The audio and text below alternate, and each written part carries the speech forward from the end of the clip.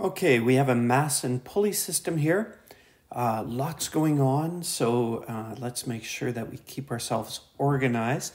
And we're asked how many times larger the large mass here, this big M, is than the little m. In other words, we do have friction involved, we can see, and therefore this may or may not move, but if the big M is large enough, there is a point where it will start to accelerate. And that's the point we're interested in here. So let's start off, identify forces involved. We can see we're going to have the force of gravity here, and we'll put a little m just to indicate that that force of gravity is different than this force of gravity, which we'll put big M. All right, and we're sliding down the ramp, so probably useful to set out a little axis there and break this into components right away. So this would be Fg capital M Y and Fg capital M X. And we have a normal force from the ramp, and that's opposing that Fg capital M Y. And let's not forget about our friction force. And if we are just about to accelerate down the ramp, then we know that our friction force will be opposing that motion. So it'll be pointed up the ramp.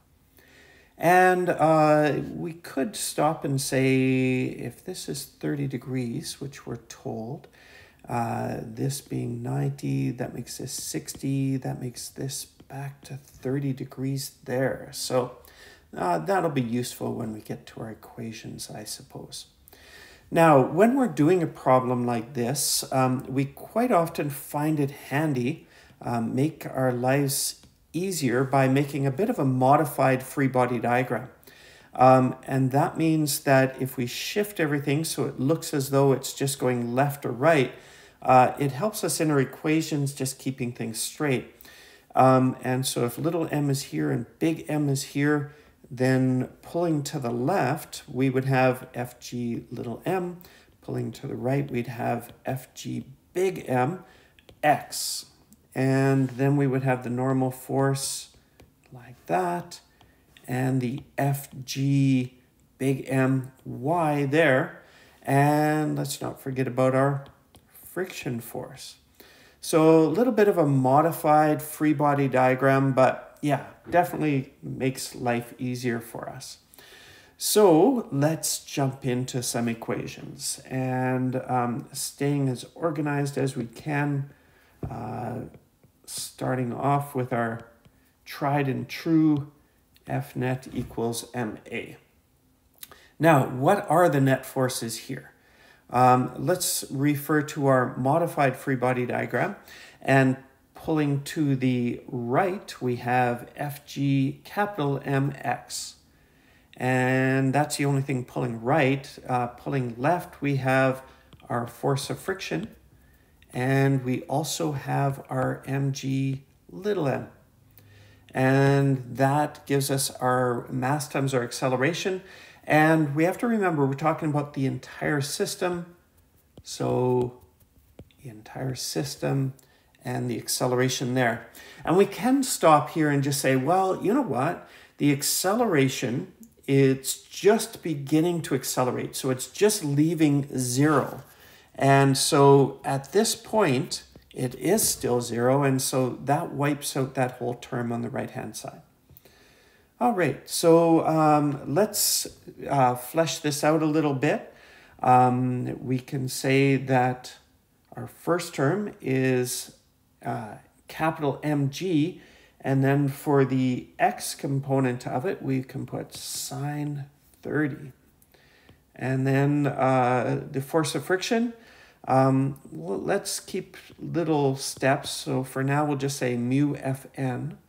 And then our FGM, and that's the little one, so it's just mg, and that's all equal to 0.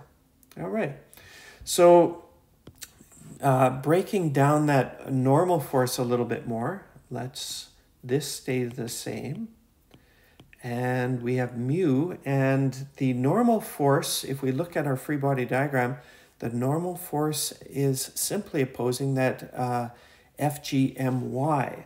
And so we can replace that with the y is cos 30. All right. And we could shift that mg over to the right-hand side, and there we go. Now, our goal here, remember, is to figure out the ratio of how much bigger the capital M or the large M is than the small m.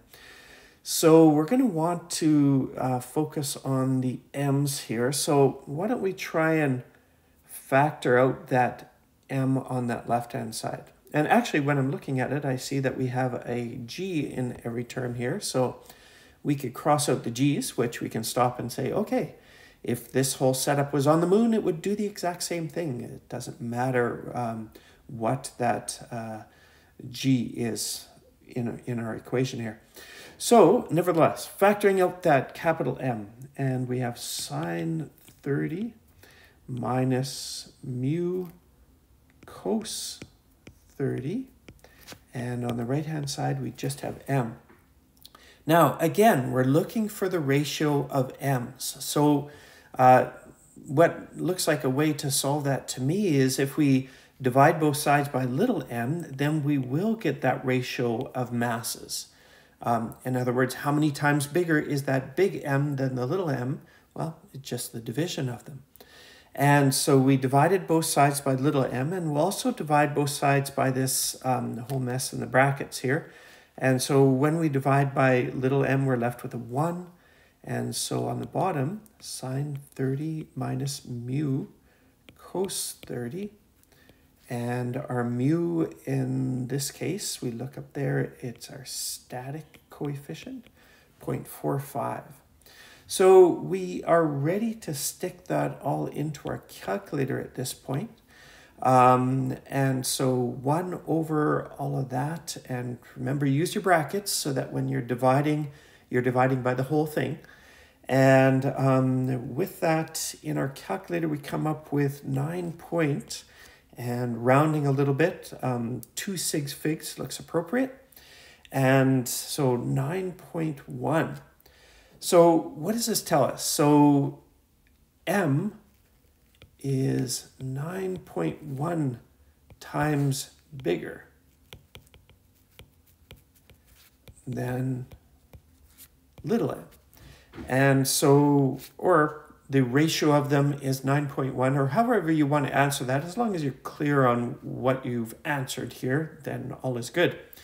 But yeah, again, looking back, big part of this one is just to simplify it in little steps and stay as organized as you can.